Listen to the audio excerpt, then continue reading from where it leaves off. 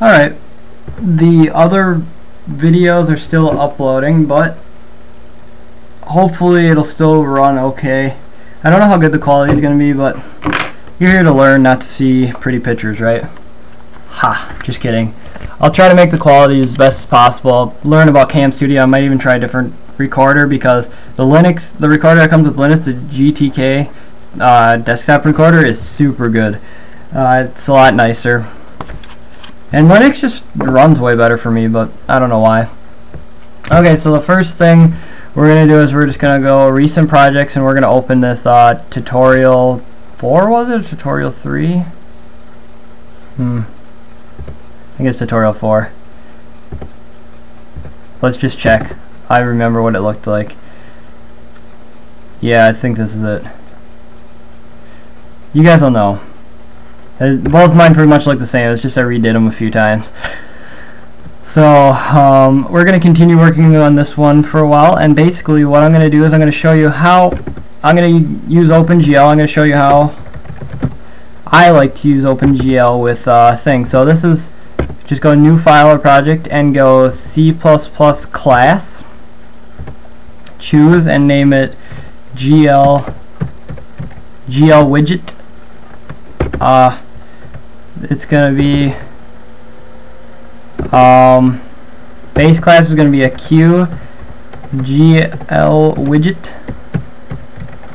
and it's going to inherit QWidget. And let's hope I hope I spelled all those right. We'll hope. We'll pray, right? It looks like I may have. If it includes it, yes, okay. So now it sets this whole thing up for you. Basically, I don't know, I don't like the I guess I'll leave it. They must have a reason for it. So first thing we're going to do, this class is going to be a base class, so we don't really need any slots. I mean, you can add them if you want, but the thing I'm going to add is first of all virtual destructor. So VIRTUAL, a virtual GLWidget. Now the next thing I'm going to do is, just because we want the other classes to have it, but we don't want to have it right away, you know, because this is going to be run behind the scenes. You'll see in a second what it is. It's going to be a virtual void initilizeGL,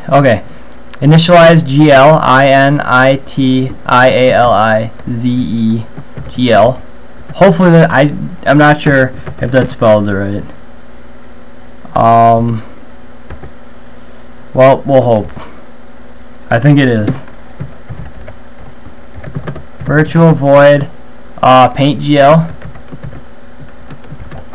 equals 0, and void resize GL int width and int height, and we're going to implement that, and we're going to make another virtual. I guess these are not going to equal 0 because we don't necessarily need to implement these, but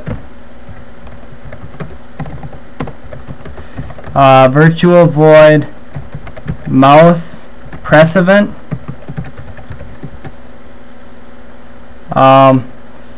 and it takes a Q mouse event, I think, and we're just gonna do empty parameters. Mouse move events, and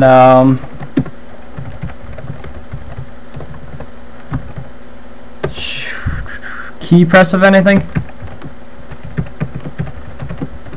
and Q. One second, I'm gonna check this out because it should be popping up, but for some reason the parsing is not happening. So I'm going to open one of my older projects and just check it out. I'm sorry. I know it seems like a noob thing to do, but I am a noob. Noob that likes to help people.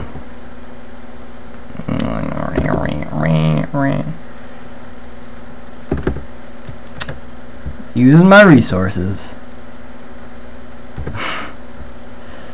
Sorry, from now on I'll do the best I can to remember stuff. And the reason we're doing this is just so that they can be implemented later, but you don't have to. Key press event is just, or mouse press event is you just press the mouse. A move event is when you're pressing and you move the mouse, like that. And then a key press is just when you press a key. Then resizeGL. See, so we're gonna, and this actually takes QGL. Shoot. Well, this works. It's supposed. I think it's QGL sample buffer. I mean, you don't have to do it, so it doesn't matter. Okay, so void GLWidget. I don't know why it's not parsing it. Piecing me off. ResizeGL. Int width and height.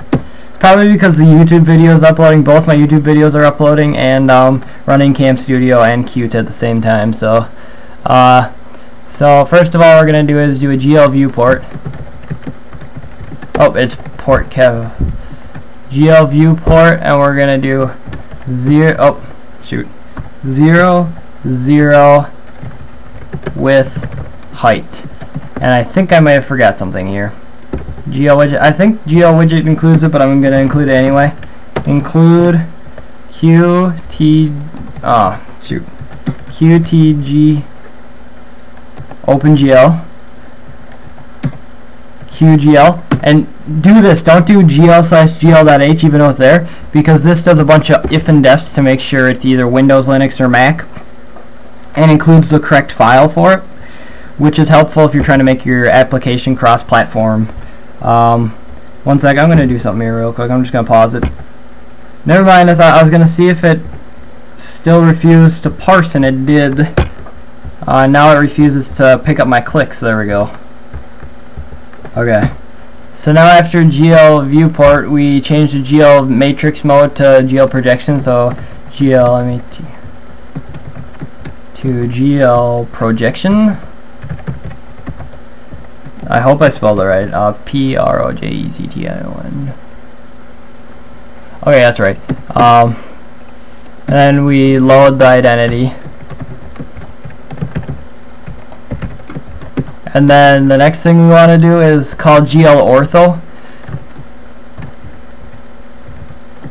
And we want to call it at 0 width height 0 -1 1.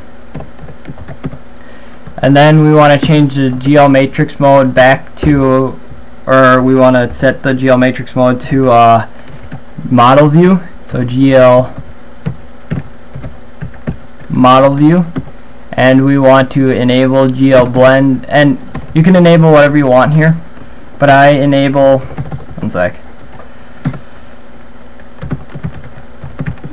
GL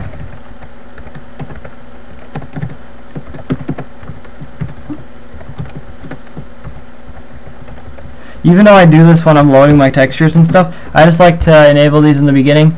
This will, oh, and I need to do a blend function. Shoot, it's GL blend func, I kind of forgot this.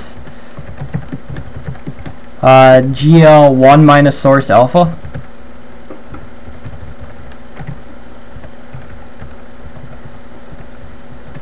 Is that right? That looks kind of right.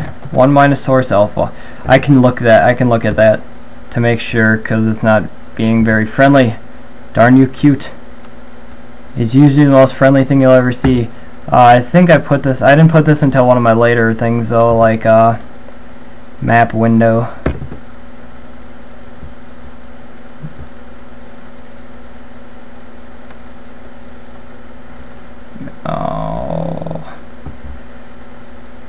Oh.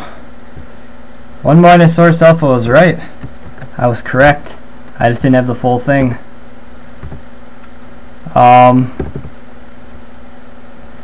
Haven't done just pure GL for a while. OpenGL. Whoops. I guess then we can do this. So that's nice. So the that will allow transparent colors. such, you know, so that you can do like pink, the magenta pink background as a transparent color, or you can have like alpha channels and stuff. That's what that's going to allow. And I'm not sure about time, and I don't want to go over, so there's a GLWidget. And then to use this, you inherit from it and set up, and you call these functions. Basically, initializeGL initializes everything in GL, like, so this is where you enable all your stuff. Even though I already did that, that's where you would do it if you wanted to enable more stuff. And then you clear the color at the end of the function, clear the color to 0, GL clear color 0, 0, 0, 0, 4 zeros. And paint GL is where you do all your painting, like GL begin, GL end, or, you know, use your VBOs and all that stuff. That's where you do all that. I'm gonna see if I can't next tutorial. I just wanted to do that so you could see how to use opengl, like raw opengl. In the next tutorial, I think I'm going to go more into using a graphics view and a graphics scene, which uses opengl but not directly. It uses a QPainter, which yeah, my actual input rate 2.49 FPS. Yes.